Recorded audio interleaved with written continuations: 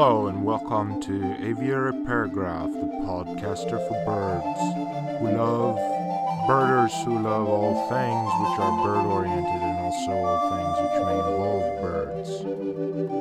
Aviary Paragraph is brought to you by Pacific Thought Foods and Borzoi Books.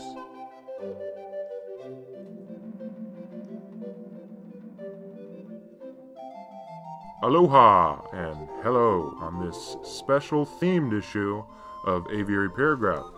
This episode we are titling on a very special bird dear to everyone's heart here in the studio. Here online with me now is the amazing Martin Salinas. Hello, Zan. Hello, Martin, and we would love to start this episode with a theme revealed on this mystery show. We are now officially revealing for the first time the bird for this show. Drumroll, please. And let me tell you this, may make some of our listeners to this program upset, a little bit bitter. We are now revealing the bird of this show is, of course, the bittern. That's the American bittern. That's Botorus lentiginosus. None of the lesser bitterns, such as the zigzag or the Australian, of course. Now, in my research for the bittern, I went down kind of an internet wormhole, I like to say, actually. I was researching sort of scholarly journals on the bittern online, and I kept receiving an interesting link from my Google brand results page. You're talking about the same link over and over. It was a constant link, one time, two times, more than that. It was linking me to the Haiku Foundation. I'm not sure if you're familiar with this particular foundation. Now, hold on. What are you talking about? Haiku Foundation? Yeah, well, that is what I'm talking about. I'm talking about the Haiku Foundation. After several hours, I was researching this. I got a little bit curious. I clicked on the link, and to my surprise, the link took me directly to a page listed the associations of the Haiku Foundation. I was thinking at that point, what is this? What does this got to do with the bittern? You got me wondering the same things. Yeah. So some of these nerds over there at the Evergreen State College over there in Olympia, over here in Olympia, because that's where we live, they've been turning me on to Control F. Now, basically, when you hit that key, anything on your Google search results page is going to be, you can find something on that page. So I hit Control F, and I type in the word bittern on haikufoundation.com. So, of course, bittern highlights on the page. Surprise, surprise. It's there. Yeah. What does that have to do with the bittern? I'm telling you right now, it's got a lot to do with the bittern. And surprise, surprise, who shows up? John Barlow, the very same editor of the Haiku Foundation's calendar. He wrote a book called The Bittern's Neck. So I'm thinking birding is kind of an active piece. So is the haiku form, one of the highest art forms, I might add, is the haiku. I love the haiku so very much. I really do. And so I thought we should open and close the show every day, possibly with the haiku. I mean, I'm not sure. I haven't run this one by you yet. I mean, I hate to run this by on air. You're close right there. What did you say? You said something about I love this haiku so much. I really do. And that's the thing. You're halfway to a haiku. Right, you can't tell when you are making a haiku. I don't think they know how to tell. So I'm thinking, well, anyways, I'm checking out John Barlow, and it is one of the highest art forms, I might add, haiku is. This guy loves the haiku. I did not know that about him. Well, yeah, you learn something on this show. Every time. Well, it's something about me, but I mean, hopefully about birds, of course, too. Right. So I'm searching online, and I'm thinking to myself, like, okay, so haikus, bitterns. I type in public domain haiku. This leads me to a forum-style site. It's called thejapanesepages.com. Now, there's a forum post in particular titled public domain haiku with it's got a question mark. The question mark's there. See, I typed in public domain haiku, no period, and then I get no punctuation of any kind. Get public domain haiku, and so I posted. This post was made by Freedom, that's spelled a P, which is why I had found it in the first place. So I am going up and down the list of haikus listed, and I only get to read one, and so here is the official premiere on of what I'd like to call Heron's Haiku on Aviary Paragraph. Don't complain to me that people kick you when you're down. it's your own fault for lying there. So I don't actually like. I gotta tell you, I don't actually like that haiku. It's a little too aggressive for me. I don't want to inspire our listening audience to go out there and commit some sort of hate crime or some sort of vile act against people. I don't want to, I don't condone this sort of violence, but it did get me inspired on the show to close out kind of with my own haiku, maybe possibly on the Bittern, and so continue to do that in the future on this show. We like that. Yeah. Yeah. So I just thought I'd bring that up. No, I think it's a good idea. I think that we can stretch ourselves. We can not just talk about birds, but really bring it into that haiku world. Now, if you were to say there's one bird fit for a haiku, what bird would you say that is? One bird fit for a haiku. Barn swallow. Right. I might have said the American bittern, but that's pretty good that you thinking outside the box on that one. Me and Martin, we got to intro the show on this one with a little bit of what I'd like to call a field trip.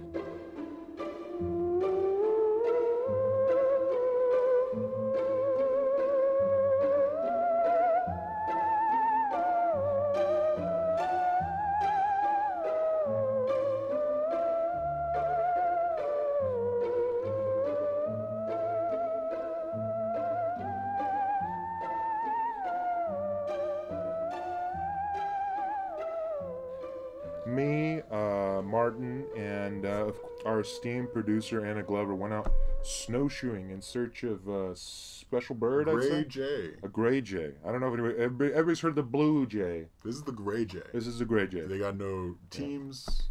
They got I don't even think they're a state bird anywhere. All right, do birds have teams? Have they established teams teams in the birding world?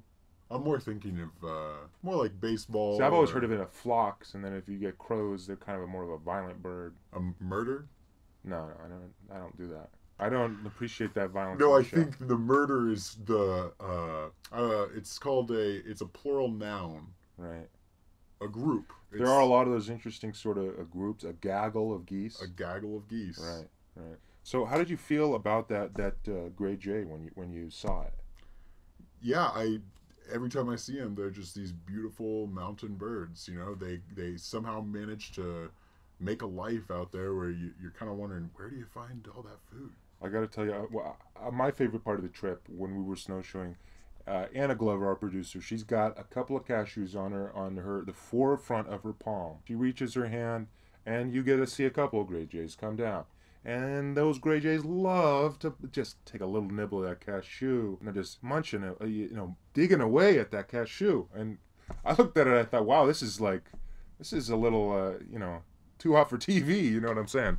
That's why we do this podcast here. That's why we do this podcast. Now, we probably got a lot of listeners at this point going, whoa, whoa, whoa. Yeah.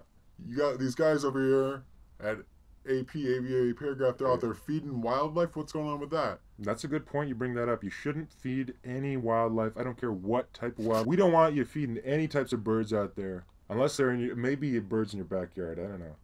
Hey, what's your thoughts on this, Martin? Yeah, I mean, you got a bird feeder, right? You're providing the food there, but you're not there. So the interesting thing with the gray jay, right? You disconnect yourself. Yeah. So you're not really habituating the bird to the human necessarily. Kind of like that whole internet thing. So the gray jay. Now that what you had a little bit more to say about the gray jay? Yeah. So the gray jay has a pretty interesting little life history. Okay. It unlike other birds that maybe have learned to, ducks for instance, maybe people feed them bread, they start going and eating. Are you talking bread. about a specific type of duck now? We'll call it a mallard. Okay. So the gray jay will, it's evolved a little differently. So it's not so much that a human is habituating the bird if they feed it. This is a bird that has actually evolved to take food from large mammals. Oh, wow. Yeah, you don't see a bird like that all the time. And when you so as far as the Eurasian bittern goes, Whoa. Let's back up there a second. Okay. Yeah. Did you just say Eurasian I bittern? said Eurasian. What are you laying down on us right now? As far as I know, the Eurasian bittern and the American, there's two different types of bitterns. Now, I will say the Eurasian bittern usually tends to be in the Eurasian continental landmass. We did have an incredible sighting in Ireland of the American bittern. Now, what is it you think that makes these Eurasian bitterns, sort of disappear when the Irish come out and are kind of looking for birds? I'm thinking there's any number of reasons that those birds could be disappearing. Yeah, and I mean, you think about many different sort of Irish cultural places over there, such as like, Blarney Stone or, some sort of tavern or something like that. So before we get any further into that, we'll have to talk a little bit more about this. Last week's segment of Spotter Sound. Now, we haven't set up the studio here for taking any sort of calls, sort of in studio. I got to tell you about that. But I will say, although we haven't set up the studio, we are calling, somebody here to have them sort of take this call with Martin in the studio. This is our buddy over here. Hey, Tim, is this Tim? Yeah, it's him. Hey, we got Tim Leque on the line right now, and let me tell you, Tim, are you there? Yeah. Okay, yeah. It's good to hear from you. It's good to hear from you, buddy. So, Good to hear from you too, man. yeah. So if we could I'm gonna introduce you on the show here, and if you could just keep it a little quiet for a little bit, that would be fantastic. Okay, he's a quiet man. Therefore, we have decided, without a phone line, we'd reach out to our friend of the show, Tim Leque, who has appeared in articles on bird migration in the JBLM Northwest Guardian newspaper and the Washington Department of Fish and Wildlife's Wildlife Weekly.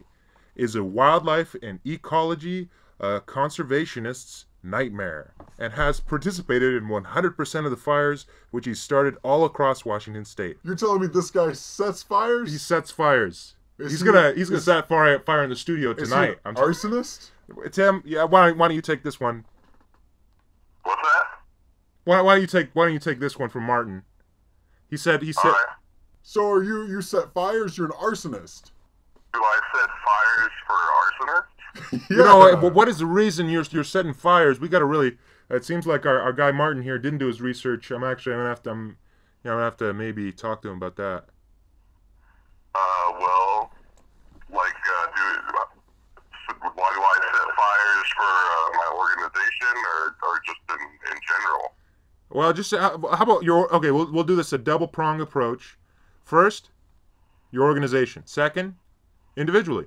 All right. Well, as an organization, we set fires to restore native habitat, remove invasive weed, and just for all-around ecological benefit. Fire was a natural disturbance for thousands of years in Washington and created a landscape that was dependent on that disturbance to function properly. And so we're just pretty much just trying to recreate that natural disturbance and trying to figure out the most beneficial way to do it.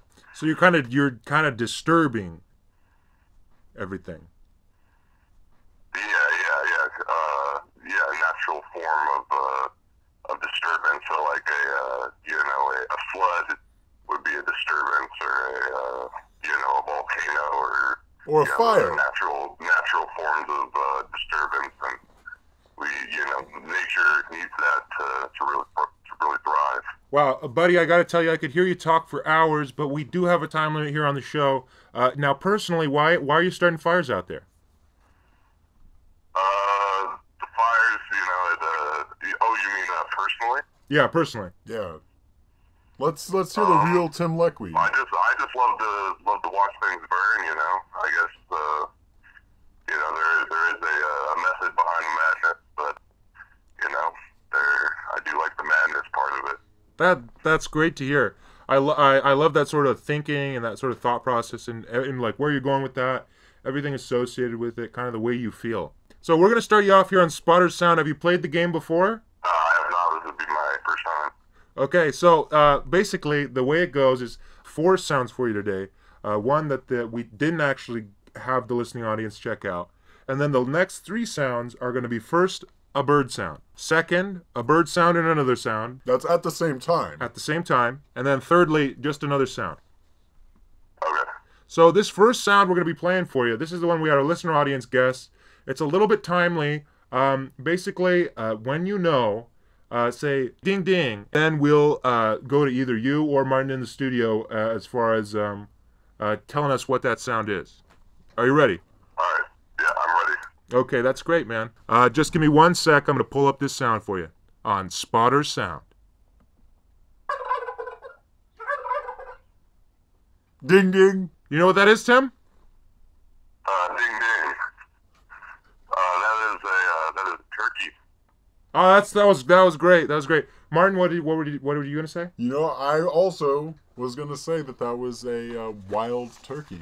Well, I got to tell you, Martin did say ding ding first. So, Martin, that's 1 point for you on Spotter Sound. Or, Tim, that was 1 point for you on Spotter Sound.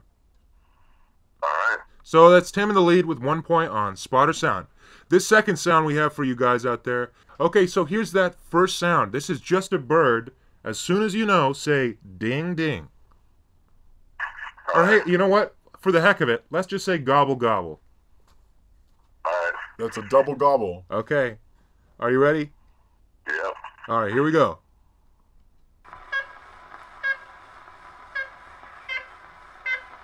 Hey, do we got any takers on this one?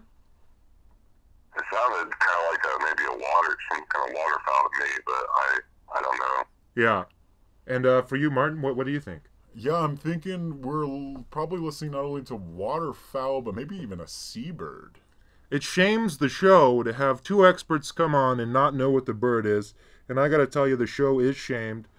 We do have a famous 1934 recording of the ivory-billed woodpecker in Louisiana. That's right. You guys heard it here first. We have a 1934 recording of the ivory-billed woodpecker. Now, this thing's been in the news. Tim, have you heard about this? Yeah, I have heard about this. And Martin, could you fill us in a little bit about it? Yeah, ivory-billed woodpecker, you got a bird. There had been no recorded sightings in 60 years. The bird was thought to be extinct until one person in Arkansas reported a sighting of this bird. That immediately caught the attention of ornithologists worldwide. Bird lovers around the country began traveling, flocking to this wetland habitat where this ivory-billed woodpecker, supposed ivory-billed woodpecker, had been found. A number of other unconfirmed sightings came out, and it ended up turning out that the whole thing was a hoax. Okay. Now, Tim, now what do you think on this one? Hoax or no hoax? That is, I'm going to say no hoax. I'm a believer. I'm a man of faith, so I'm going to go with no hoax. All right. You heard it here first. Tim Leque, an amazing environmental conservationist, has just said no hoax on the ivory-billed woodpecker's resurgence. All right, so now, here on Spotter Sound, we have sound number 2. Are you ready for this sound, Tim? I'm ready. Are you ready for this sound, Martin? I've never been more ready. Okay, again, this is going to be a bird and another sound. Hey,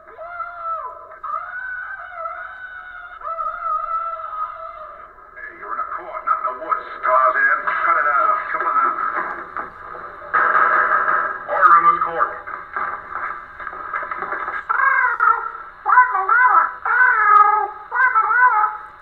What does this parrot mean by find the letter? There's a whole pile of letters there. What's he here? Look, there's a note tied to the parrot's foot. Come on, Polly, Polly, Polly, Polly. Come on, Polly, Polly, Polly. Come on, Polly, Polly, Polly. Come on. Hey, gobble gobble. All right, actually, I'm going to say, Tim, did you say gobble gobble there? I heard gobble gobble. I did not. Okay, I will say on this third sound we have here on Splatter Sound, I did not realize that they do actually say the bird's name on it. So, we're going to have to call this one a tie. That's 2 to Tim and 1 to Martin, with also the parrot that was in the movie. That was a parrot? That was a parrot, yeah. Ooh. Yeah, that's not what I was going to say. But, Yeah, what were you going to say? I'm embarrassed, man. Yeah, I guess who cares, because you already lost. So, let's see. Now, here's that 4th sound. Now, this is just a sound, guys. This is just a sound, and we're going to try and guess on what this sound is. Are you ready? Yeah. All right, here we go.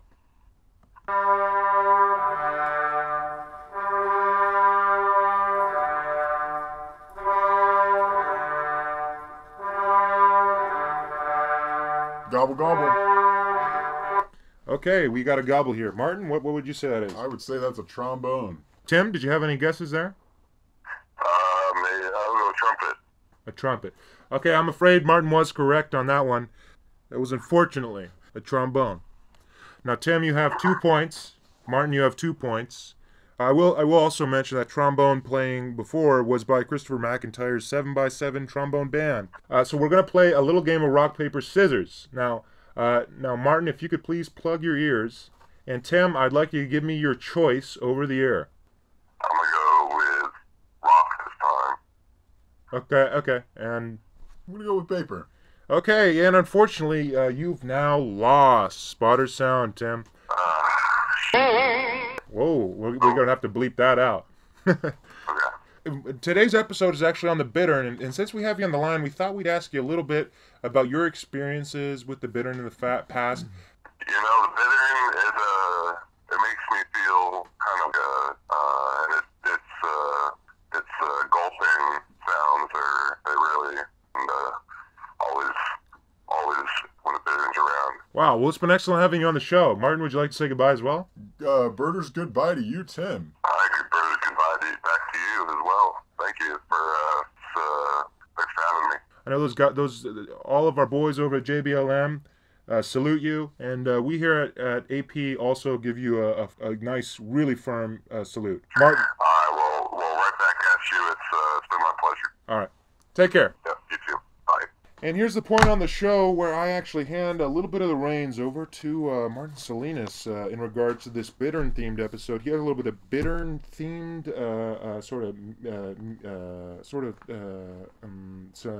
some Bittern stories. Sure. Yeah, so this one, great. A wonderful little book called Bird Lore. That's Bird I was going to say Lore. comes out of a hat. Ooh, you might think that once you hear this story. So our story is entitled,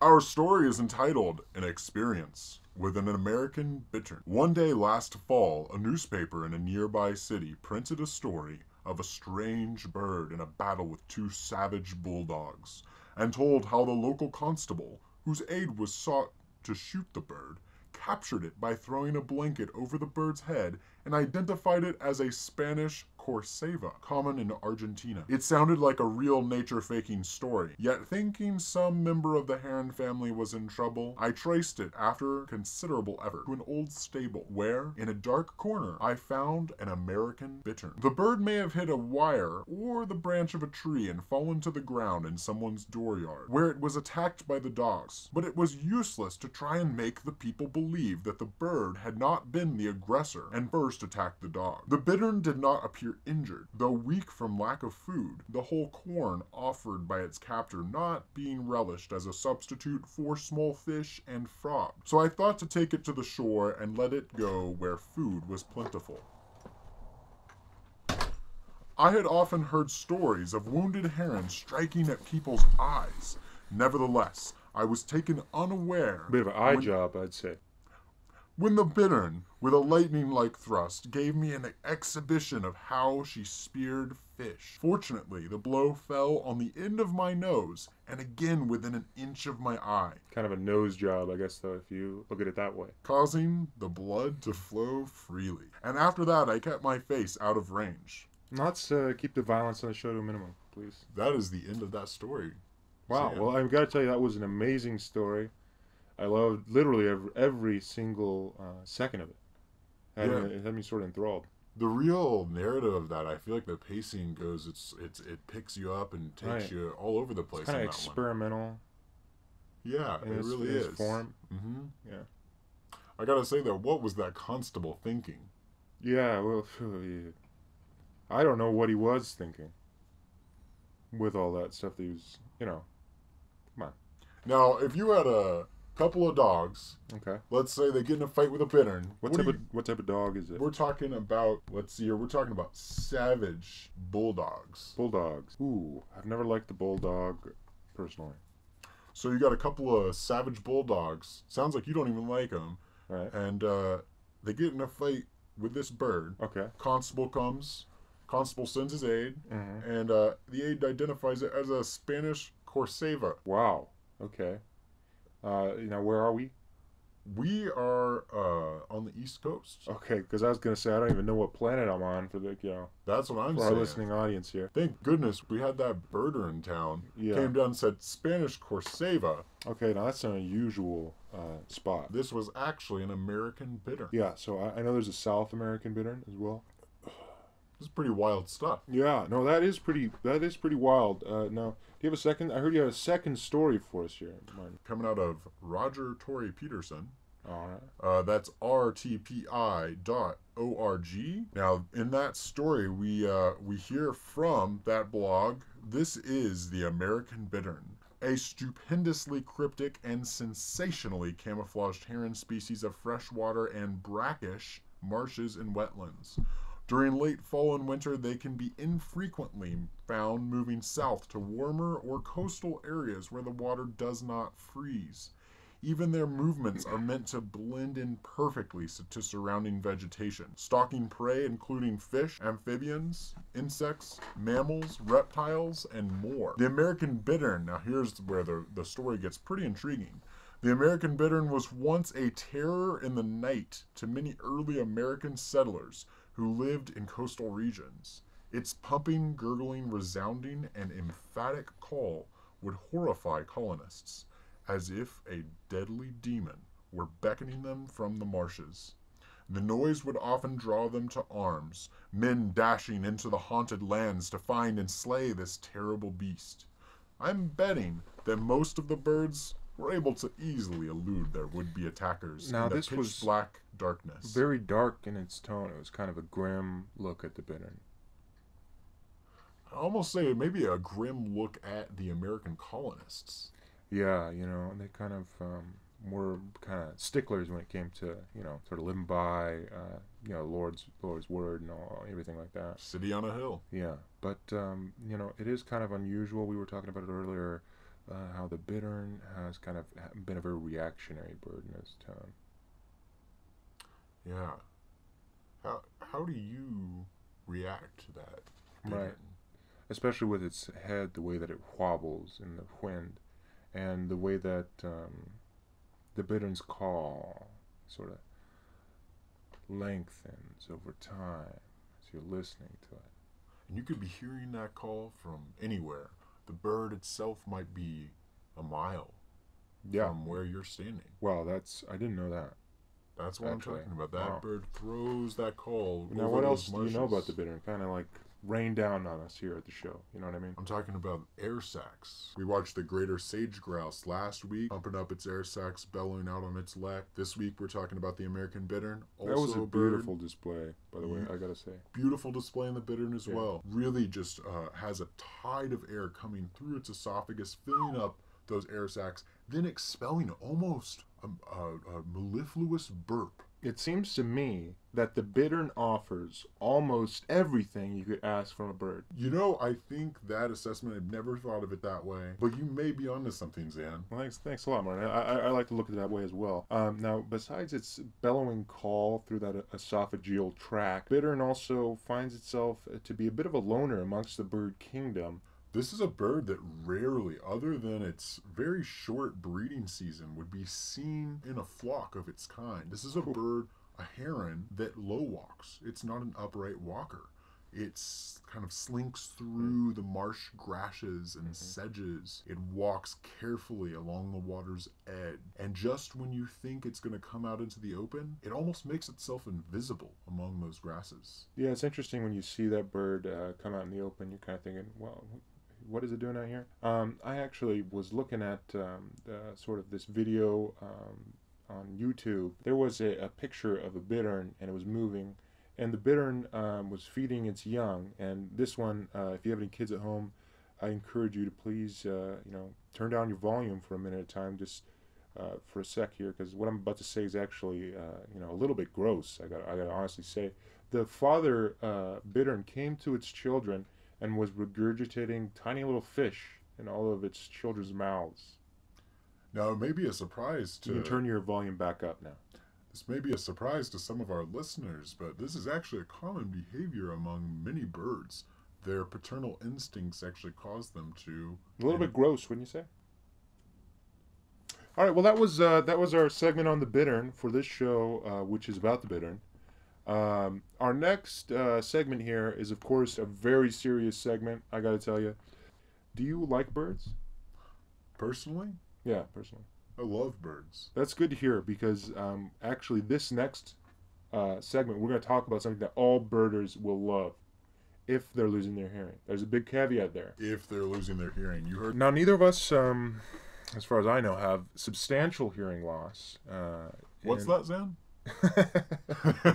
that was a pretty good one. That we just like to play around in the studio sometimes. That's all right. So I got to tell you, if you guys have the internet, please type in your web browser hearbirdsagain.com. That was hearbirdsagain.com. Now, there is a little gadget available for our maybe our older folks out there, maybe our younger folks out there. Really depends on what your age is. It's called the Songfinder. It's a bird song finder. It's also a digital hearing aid that you can use. Wow. So what owners have to say on the website? Gerald Book loves it. Joe O'Connell, he thinks it's the best thing he's ever purchased. He's better than sliced bread to this guy. Here we got Thomas Peterson. He's ecstatic about it. Gene Herzberg, he thinks it's nothing short of miraculous. Chuck Fulmer, can't believe we invented it. Fits neatly in the shirt pocket, I gotta tell you. This thing, it just sits right on your ears. He lets you hear those high-frequency bird calls and those low-frequency bird calls, kind of when that bird hits that high note and that low note. I can't tell you how many times, Zan, I've been out personally with some of the older birders. They just don't have that same frequency range. Right. So I'll be standing there, I'll be hearing a variety of warbler species. They're clueless. And is that uncomfortable for them? You know, the moment when they realize what I'm doing, yeah, I think they feel a little uncomfortable. Clearly, these are not users of this pretty fantastic product as far as I can tell. Yeah, the Songfinder, I gotta say, it's probably a comfort issue as well for our older birders. If you want to be comfortable around younger birders who are spotting more sounds than you are, if you have this hearing aid in, you're gonna spot just as many sounds as them, if not more. There are reports, unverified reports, that you may hear more at a higher level of birds out there today. Wow. Yeah. So you're this is taking it to that you're a bionic birder. With, a bit of a bionic birder, if I don't say so myself, which you said. Now, if you look at the traditional solutions to amplification aids, they're ridiculous. You got to check out Hear Birds Again, because if you this check is out, a great website. I'm looking at this picture here. We're gonna actually. Our cover for this show is a picture available on hearbirdsagain.com. It shows you one of those old school bird amplification aids. And this guy we're looking at, you can pretty much, for those listeners out there, not around a computer, we got a guy, he's got his head leaning into this apparatus. Some sort of contraption, I'd say. It makes it look like a man with elephant's ears. Yeah, it's kind of like a silly looking satellite device. Disc. Yeah. Split in half, kinda placed on the side of his noggin. Yeah, he kind of looks like sort of a silly guy, But if you don't want to look like a silly guy, you will find the Songfinder as a frequency shifting solution, as said on their site. Found hearing loss, moderate hearing loss, normal hearing. Works for everybody, pretty much. A 1 out of 10, Martin. Now, what would you give it, maybe? I'd have to go with 2. A 2. That's not exactly your best rating. Now, why is that? That kind of intrigues me when you say 10 out of 2. Yeah, with products like this, it's not for everybody. It's not. Wait for a minute, everybody. I just got that. It's not for everybody. Okay. Wow. Yeah. No, I kind of understand you there now. Could you go into that a little bit more though, for the people who don't understand that? I'm thinking this is a great product. Yeah. But am I thinking this thing is gonna be selling millions of units every day? Right.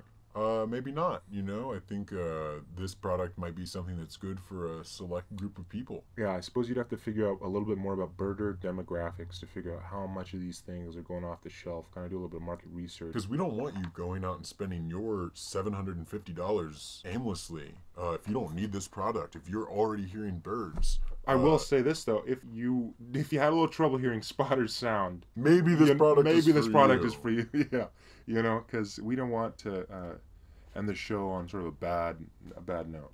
In fact, if you have any trouble hearing this,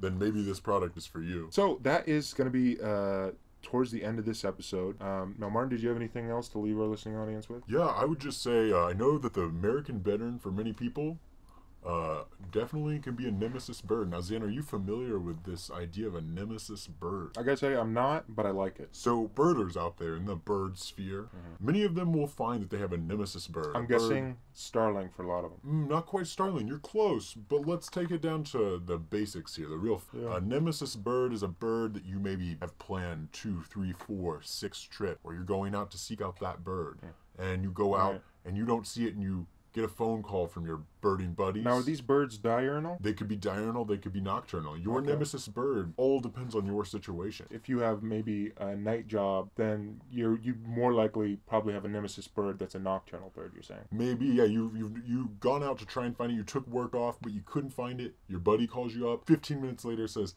I just saw the bird. A bird that just constantly seems to elude you and you only. The bittern is that bird for so many birders out there. Wow. So I just challenge you, if it's your nemesis bird, friend, don't give up. Go out there. Find that bittern. We're rooting for you, and we're giving you a big salute over here at Aviary Paragraph. That's AP.